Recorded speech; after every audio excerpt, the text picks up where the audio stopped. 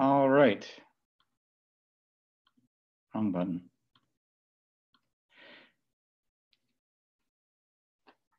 All right. Welcome to the April monitoring team functional update. My name is Ben Kochi. I'm the team lead. We have a good team of people working on monitoring features. We mostly cover Prometheus monitoring at this time, but we're working on tracing and logging support within GitLab and GitLab.com. The problem we're having right now is we have a very small team and it requires a large amount of knowledge, and we've had some setbacks in our output because of the lack of resources. So we're very interested in getting referrals and other sources of backend engineering time to continue delivering our features. So we have two open headcount for candidates, and we're trying to reduce the scope of some of our feature changes in order to get things done in a faster way. So 10.7, we did some good stuff.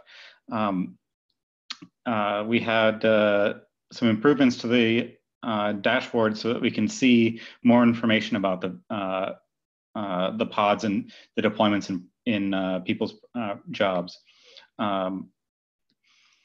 We also, in 10.8, we're starting to work on SLO alerting. So basically the idea is we're going to be adding the ability to create Prometheus alerts within the GitLab user interface. This will be super fantastic because creating alerts can be a little difficult because you have to start to learn Prometheus query language. So we're going to provide a basic interface that will let you create new alerts with minimal need to understand the Prometheus query language. And then we're including the Prometheus Alert Manager to route those alerts to users by email as our first iteration. And we'll hopefully be able to get to other integrations as time goes on. We're also going to start working toward the idea that you'll be able to see your production logs from within GitLab.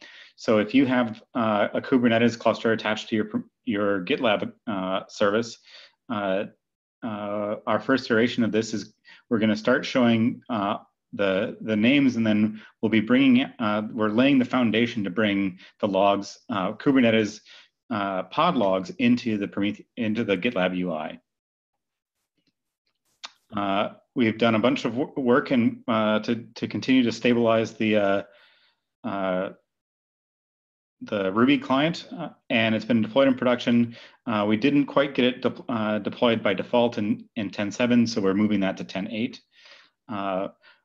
Prometheus in production has been quite a lot of our work recently. We've been building the upstream Prometheus node exporter, and it's had a lot of new features, a lot of great contributions from the community. I'd love to thank all of the Prometheus contributors upstream for all the great features that we've been adding. Some of the important things you'll see linked in the slide deck. Biggest ones being we now have NFS server metrics, and we fixed the NFS client metrics so that all the GitLab NFS servers can be properly monitored. And we've also started doing some cool stuff. I'll show this link after the presentation, that we've now have some really great SLO SLA graphs within for GitLab.com. And that's pretty much it. We'll go to questions, and I can do a quick demo of the dashboard. So if we bring up the monitor.gitlab,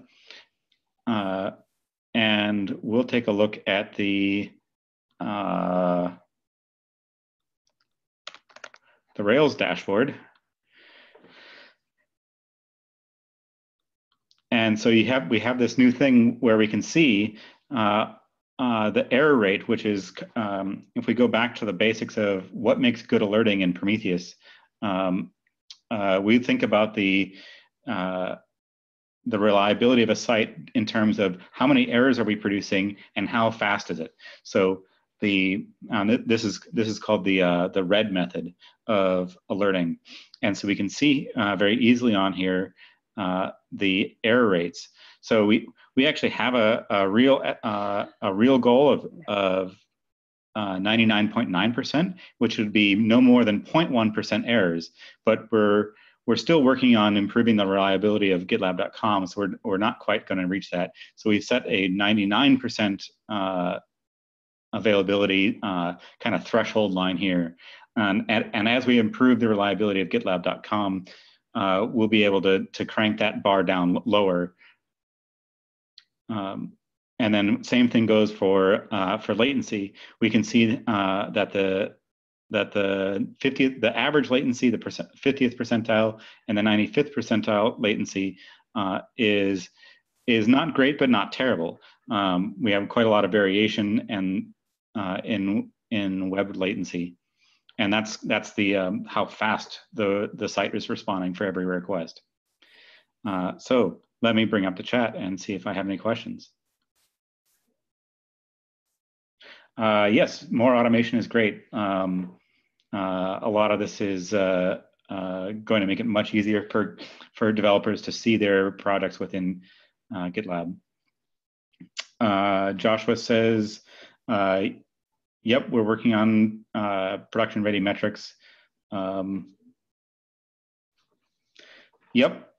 So John, more users are trying to get to the Prometheus server in GitLab, and we're slowly working on coming up with these kind of reliability queries for users.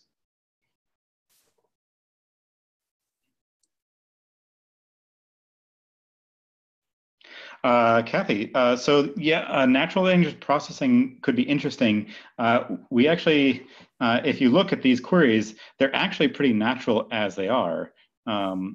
If we actually look at what the query is, the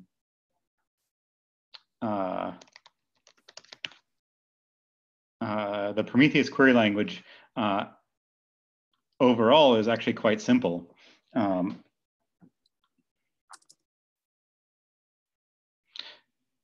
So if we look at this, we can see that we're asking for the Rails completed requests, and we're simply taking the rate of the completed requests and that have a 500 code, and dividing that by the completed requests that have a 200 or 500 code.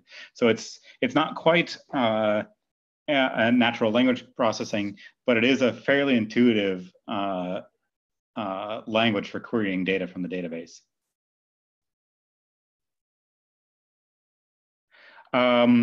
As far as are we going to increase the reliability at a fixed rate? That's up to the production team and the development teams. I don't know. I don't have an answer for that. That's definitely a question for our production implementation team.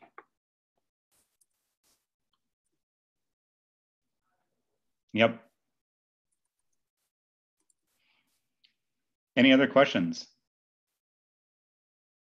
Yes, but I'm not as quick as to type. I just ask it. So you just include the 200s and 500s here. Is this the industry standard, or why don't you include like 400s and stuff like that? I mean, we could pimp our reliability artificially, right?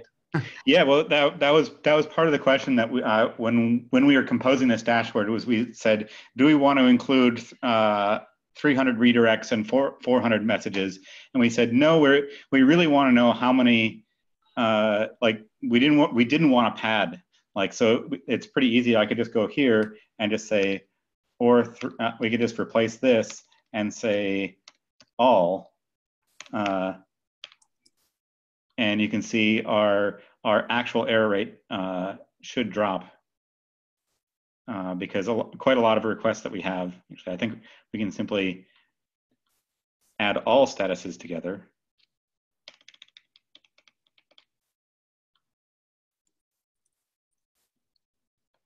And that should drop if the graph refreshes. It dropped a little bit. Yeah, it dropped a little bit, but Yeah. Most of our redirects, I think, are happening at the HA proxy layer. So maybe it would be better just to include all. I was assuming that it would be drowned out by redirects, but it's probably okay to include them. Yeah. Yeah, and of course, that's one of the nice things about the Prometheus query language here is that it's quite easy to just experiment and change and play with this data.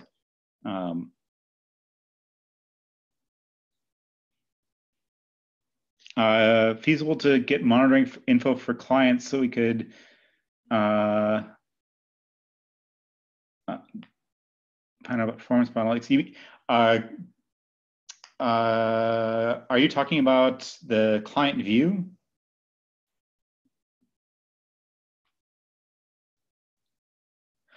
You want to get metrics from GitLab users. That's a good question. That's something I think we would want to go through our sales and developer relations and ask for access to their Prometheus metrics. So we could totally ask different organizations who are using Prometheus publicly, like Debian, and see if we could get access to their Prometheus servers.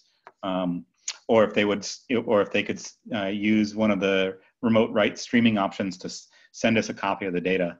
And yeah, I think that would be super amazing to collaborate with some of our customers to get access to their data. We had one idea a while back that we wanted to provide a monitoring hosted service and basically provide an auto support system that would allow customers to just click a button and all of their metrics would get streamed into a GitLab service, and we could give our support access to that.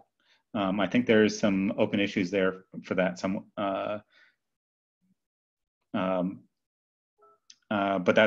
But like I said, we have only one backend engineer on the Prometheus on the monitoring team, so these kind of features would require significantly more staffing to be able to add like auto monitoring as a service for any GitLab user that wants any GitLab enterprise users that wants it.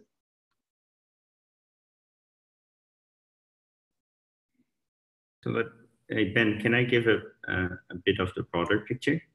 Sure. So what's happening right now is that we are gathering metrics from GitLab.com. Then there's some metrics in GitLab, but not a lot. We really like Grafana, and Josh already said we're going to probably ship that with GitLab. And then it's really hard for people at our customer sites to access these metrics because they're only in the admin panel. So what we're gonna do, and that's the issue I linked 41416, we're gonna expose the metrics by default to all users of an instance. So not just to the admins. So you don't have to be an admin anymore to log in. Because for example, I can view the metrics that are coming off of GitLab.com by default because I'm not an admin. I'm not like logged in. I shouldn't have those credentials. But it's interesting to view the metrics. So everyone in the company, in the organization, has access to them. This way, they're also much easier to access for our support engineers. They won't be streamed to us, but as long as they look with the client, as long as they're with someone that has a login on the instance, or even not, as long as they can access the instance, they can see it.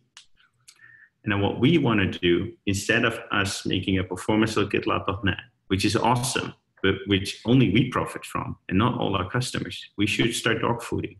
We should start using those metrics that we ship with GitLab by default, because our customers also need to see everything to diagnose their things. There shouldn't be this big rift between it. And that's not going to be easy because we're running a 100x the scale of our customers. But I think we can get a long way. And the worst thing is we ship some metrics that our customers have no use for or that are not populated, which is not the end of the world. So that is the vision. Have them on a path of the server, have them accessible by all users of that server and maybe even to anonymous people, and make sure that we're using that ourselves and that's the best version, so that everyone's looking on the same page and everyone profits. Yeah, it would be great if we were able to completely dog food all of the dashboards that we use in GitLab.com for end users. I think status.gitlab.com is not a Prometheus backended system. I believe that's actually coming from like some other service.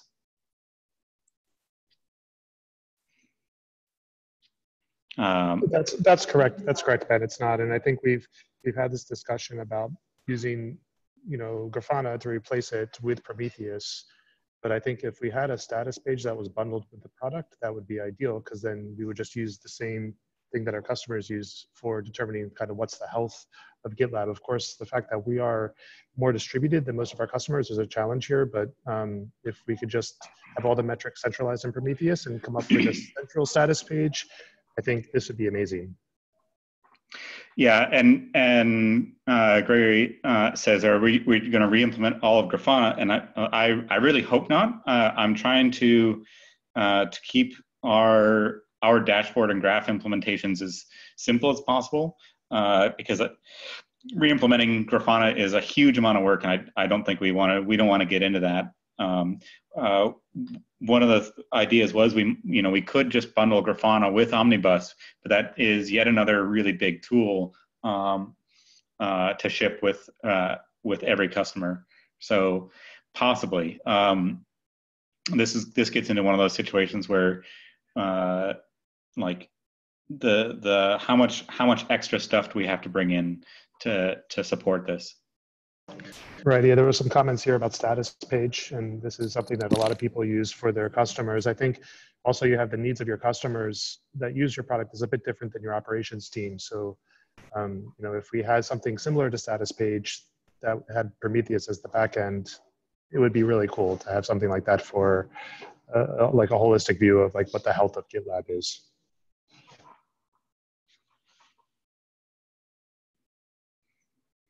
Did I miss any questions?